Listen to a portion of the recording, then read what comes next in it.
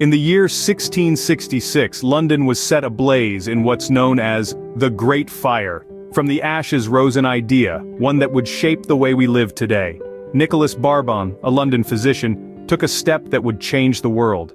He established the first fire insurance company in 1667. His creation, the Insurance Office for Houses, offered homeowners protection against fire damage. A revolutionary concept, one might say. This marked the dawn of the modern insurance industry. So next time you're paying your insurance premium, remember it all started with a spark in London, over 350 years ago. History, isn't it fascinating?